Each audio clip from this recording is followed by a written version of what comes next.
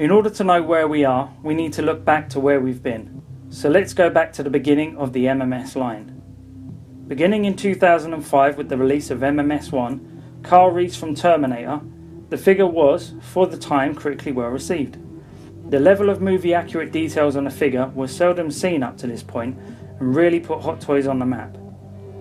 Jump forward a couple of figures and the series added aliens to the mix with Corporal Hicks, another Michael Biehn character that Hot Toys were very confident in doing. Then the MMS6 added Rambo First Blood Part 2 to the collection.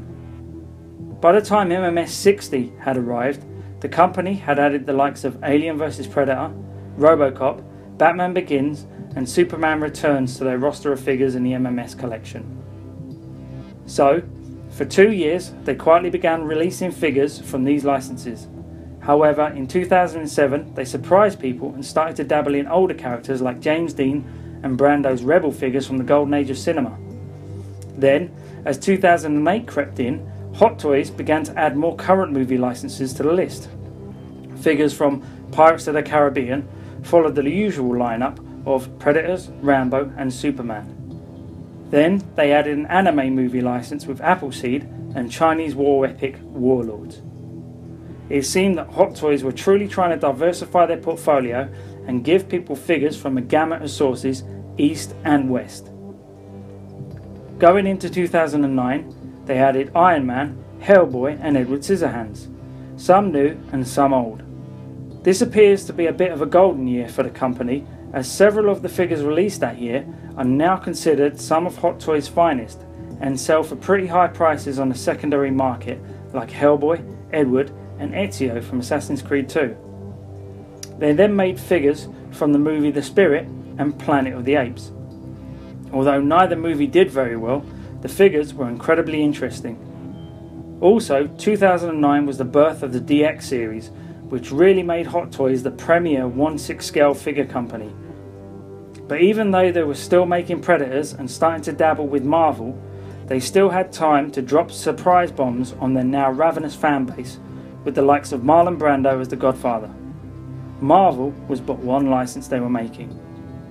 Even in 2010, with MMS and DX series, they still gave us the likes of Platoon, Enter the Dragon and Terminator. People were now always looking forward to their next announcement, and they always seemed to know which classics people wanted. 2011 gave us the DX06, Jack Sparrow, one of Hot Toys' arguably greatest figures. Also, Indiana Jones, Tron, Sweeney Todd and Christopher Reeve's Superman. Johnny Depp's popularity was riding high, and although the film did not do well, the fans lapped up anything to do with the actor. But it was the following year that we could see a big change start to happen in the way Hot Toys operated. The Avengers was released in 2012, and Hot Toys obtained the license to produce the high-end figure versions of the Avengers team. The movie did gangbusters, and the figures sold stupidly well. Hot Toys sold out very quickly. Despite Predator and Terminator making an appearance, and doing very well, it was truly the year for comic book movie heroes. Moving into 2013, Hot Toys announced that they were adding G.I. Joe Retaliation, Expendables and Lone Ranger to the collection. The movies flopped and the figures sold poorly. However, the Iron Man figures were selling like crazy. They still released Robocop and Classic Superman, 66 Batman and even Brandon Lee's The Crow, but not all these sold as well as the comic book heroes. Despite the quality, The Crow turned up in sales in many online shops, something that rarely happens with Hot Toys. Given that the new IPs like Lone Ranger did abysmally, it's no surprise that Hot Toys decided to focus a bit more on what sold well. Not to mention Hollywood's love of superhero movies was in full swing and began cranking them out at an alarming rate. 2014 saw Marvel and DC coming up. With each new film came a slew of merchandise. Hot Toys couldn't fail. Geek culture was in full swing and had hit mainstream. Now Hot Toys' audience was even bigger and was not confined to just simply 1/6 scale enthusiasts. Demand rose, and although Hot Toys had made figures like John Matrix Commando and Depp's Ichabod Crane that year, it was clear that the demand for caped heroes was far more intense. This was also the year that Hot Toys acquired the Star Wars license after impressing Disney with the Heroes lineup and their previous Luke Skywalker figure from the DX series. Now this is significant as Hot Toys now have licenses for the two biggest geek culture properties in the world, Marvel and Star Wars. 2015's Hot Toys release schedule was saturated with Iron Man, Guardians of the Galaxy, Avengers Age of Ultron and of course Star Wars, both original trilogy and The Force Awakens. I mean, Hot Toys still tried to release a few that others had been calling for, like Batman Returns, but there's only a finite amount of money fans have, and the comic book franchises were just too big. The Force Awakens and Batman v Superman made scarce room for other riskier properties that may or may not sell as well. Hot Toys are trying to release Back to the Future Part 2 Doc and Marty, and are pretty close to releasing Ellen Ripley from the original Alien movie, but in truth, these feels like afterthoughts, something Howard Chan and the gang are too busy to really focus on, and they will be released if and when there is a gap to do so. The Star Wars license does seem to be the straw that broke the donkey's back.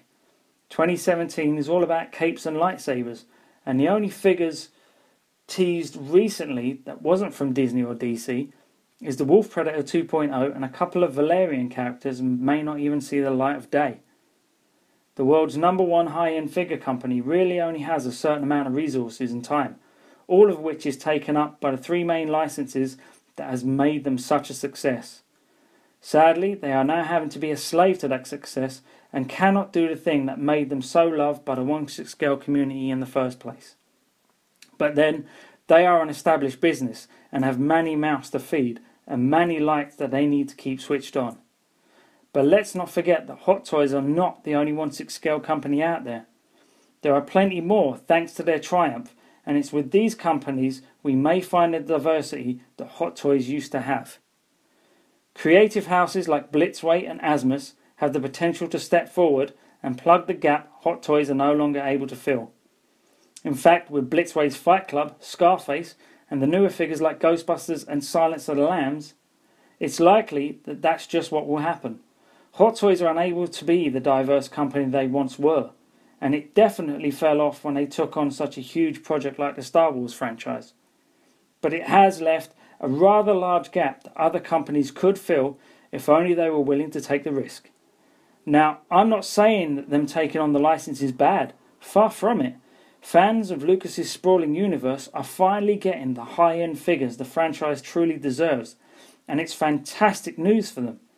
However, for others who prefer a more varied collection of characters from cinema new and old, they are left wanting, and it's a shame because if we could choose anyone to make the figures we want to collect, we'd probably choose Hot Toys over all others every time. So I truly hope that at some point Hot Toys can return to adding a bit more variety to their roster, but the prize is there for others to take.